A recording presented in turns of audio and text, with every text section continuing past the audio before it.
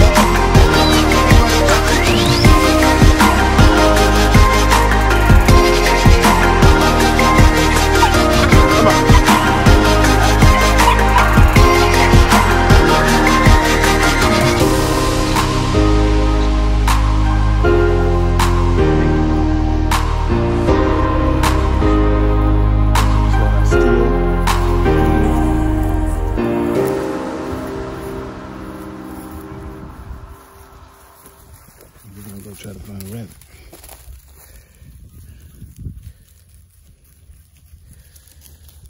Haven't just had these two down by themselves. Just by themselves. I haven't. Looked like he caught wind or something. I'll put him out here 3 times by himself, 3 to 4 times by himself, and then I'll put him with another dog or a group of dogs. So, but I just want him to, you know, work on his skills of being able to do it all by himself. So I'm gonna cut him loose. I'm gonna keep the camera going, and we're gonna see what he's gonna do today. Let's go, boy. Let's go.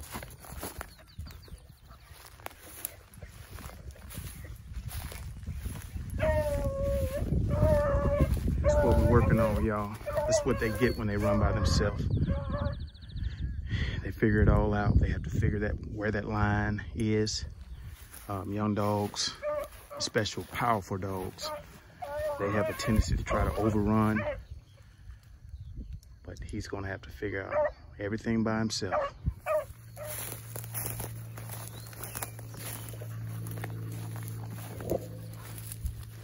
Look in here. Hey! Honey here, honey here. Very obedient.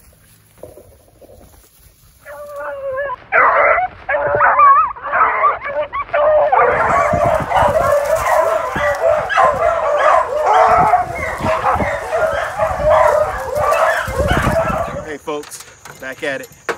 It's been a minute. It's been very, very hot down here in Alabama. Hadn't been doing any running. Taking advantage of the situation. I had to travel 2 hours to go to an area that the snakes are not so bad.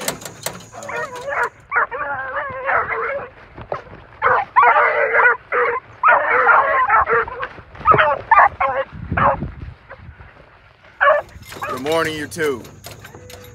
Back out here early this morning.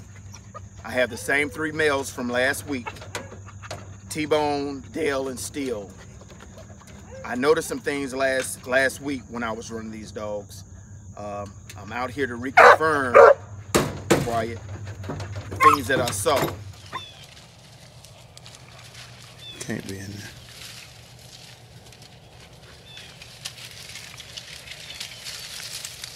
Trying to find him, I tell you that. That's all I want my dogs to do. Go in the thickest of stuff. Let's go.